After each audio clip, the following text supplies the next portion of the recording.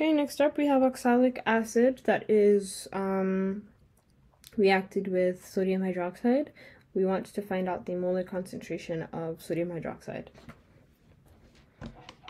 So we need to first start off by writing out our reaction.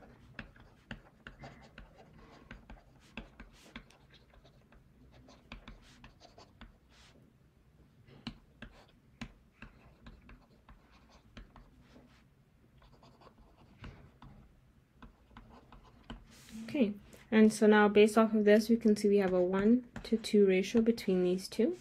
And so if I have 0.147 grams over 126.07 grams per mole, this will yield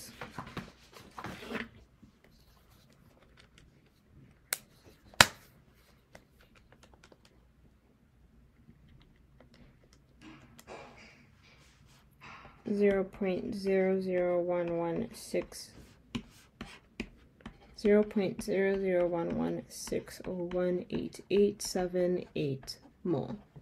And so if I want to find out the moles of any sodium hydroxide, I'm just going to multiply that by 2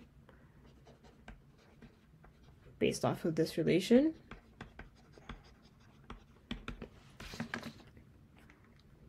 And that is going to give me 0.0023320377757 mole. I like to write out the entire thing that way because I'm still using these values, so I want to cause the least amount of decimal error. And so next up, I am told to find the molar concentration. Molar concentration is equal to the amount of moles you have over the volume. I'm told I have a volume of 23.64 milliliters, and so that means my molar concentration will be 0.0023320377757 over the volume that I have in liters. So that is 0.02364 liters. This will give me a molar concentration of